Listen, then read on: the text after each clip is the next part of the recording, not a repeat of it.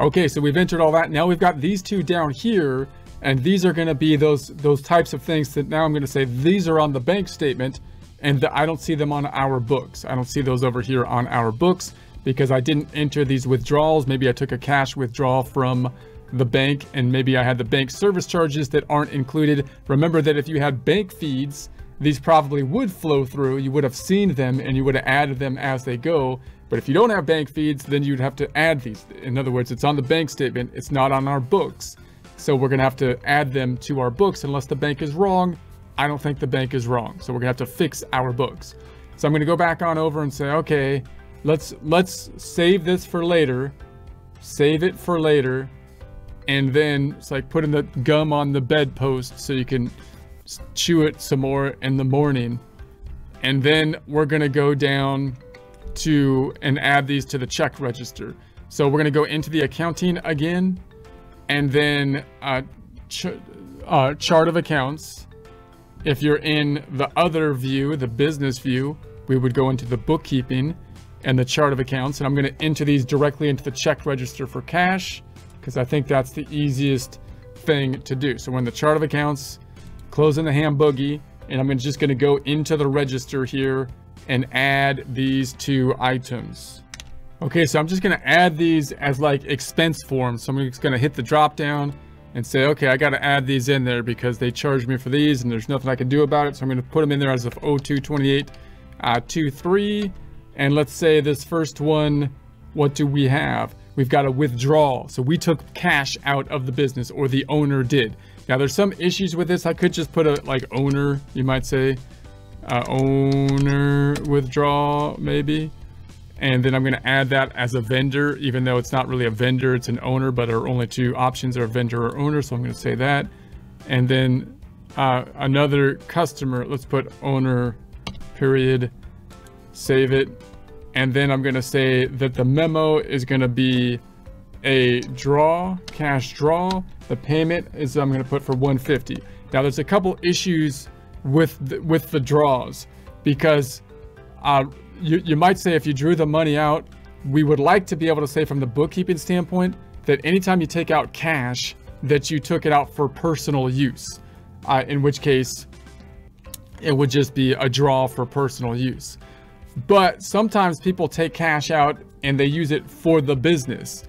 And so if they took cash out and they bought stuff with it, then that gets a little bit tricky because we don't have the audit trail. And remember, and so we're gonna want to have receipts and stuff. So for example, if you took money out and then you paid someone in cash or for something in cash for the business, then we on the bookkeeping side have to figure out, and that might be you doing your own bookkeeping, or you might be doing bookkeeping for someone else, are going to have to determine without any kind of audit trail once that hits the bank where the cash went and allocate it to the proper category. So from a bookkeeping standpoint, even if you're doing your own bookkeeping, but particularly if you're doing bookkeeping for someone else, we would like to have a method of not doing that, right? If you have a legitimate expense, especially with the United States having an income tax kind of system, expenses are usually good for taxes. They're deductions. So we would like to have well-documented expenses so that we can say, hey, look, those were legitimate, deductions. If you're paying with cash, then we're going to have to add things possibly like receipts or things like that so that we have the paper trail rather than just having the thing coming electronically out of your checking account or credit card account, or having a physical check that we can kind of use as support for the actual payment. So let's see what the difference is between the two methods. Now, in the first month, we're going to assume that they actually spent it on something for an expense, meaning the cash account's going to go down, the other side is going to be in expense, and I'll just put it into like miscellaneous expense over here. And so that's going to have an impact on the financial statements. If it was for personal use, on the other hand, then what it should happen is it should go to the equity account, not having an impact on the income statement. And that's the key difference, because it's going to the personal, to the owner. It's drawing out like the equity, which represents the owner's claim to the assets. So that's the difference. We'll show the difference between the two. We'll start off making it go to an income account. By the way, you have a similar issue like if the company is using their business account for personal purchases, like they put on the business account, checking account, a trip to Disneyland or something. Well, now you have an issue. We would have liked, it would be easier if they took the money out, put it into their personal checking account, and then spent it on Disneyland. But if we see money that's going to something that's for personal use, we could just assign that when we record it as a draw, as opposed to an expense. When they pay Disneyland, we're not going to say it's Disneyland expense or trip expense or anything like that. Instead, we're going to say they paid Disneyland, and we'll record it as a draw on the other side so it doesn't hit the income statement. Same kind of thing. All right, so we're going to go over here and say, let's say this goes into miscellaneous. So they've got other miscellaneous. It's going to show up on the bottom of the income statement. So I'm going to say, okay, let's do that. And since save it, so we've done something to the income statement now. We've made a change. So if I go to the balance sheet, we've adjusted our cash account to more align with what is on the checking account, because they had a transaction that we believe is correct. So if I go into there, we had all this stuff happened on, actually, I'm on January. I want to go to the Feb statement info. So if I go down here, we've got that 150. The other side should be on the income statement, the P and the L, the profit and the loss, and run it to refresh it. It's down here. They put it into the other category, which I might change, but because I wouldn't put miscellaneous into other generally, just because we haven't categorized it doesn't mean it's not a normal business expense to me, but it's down there. We might change that. All right, and then we're going to do the same thing for the 15 bank charges. So the bank charged us money, which we saw in the bank statement. So I'm going to say, okay, the bank. I won't even put a payee. I'm just going to say bank charge, and then it's $15, and then it should go into something like service charge. There's one. So they got it under services, bank fees, and service charges. All right, let's use that account. So we're using the same kind of concept.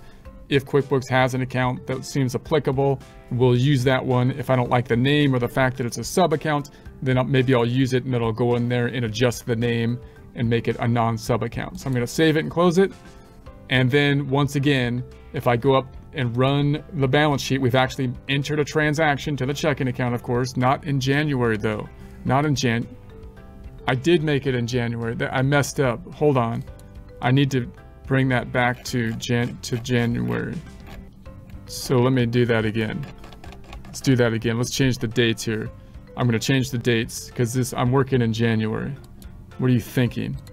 What are you thinking, man? At the end of January, because this is the January bank statement, January 31st. So I'm going to change that. Sorry about that. Someone's trying to use has been made inactive. Check fields. Okay, I went into the form and then adjusted and it let me do it. I'm going to do it to this one here. So this time I'm going to edit it this way so it doesn't give me some weird thing. And I'm just going to check the date from 01/31/23, and let's do it that way. Save it and close it.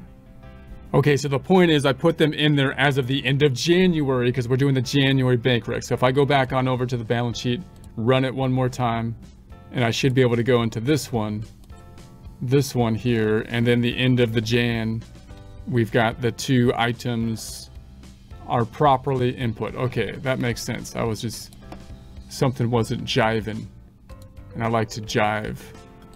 So let's go back to the one to the right, run it again, and then we've got the miscellaneous in January now, and that makes sense. And the other one went into the bank service charge, which is up here in January. Okay, let's go back to the first tab then, open up the bank rec once again, and we're going to go down to the bookkeeping or the accounting to do that, and we're going to go into reconcile, close up the boogie, resume reconciling.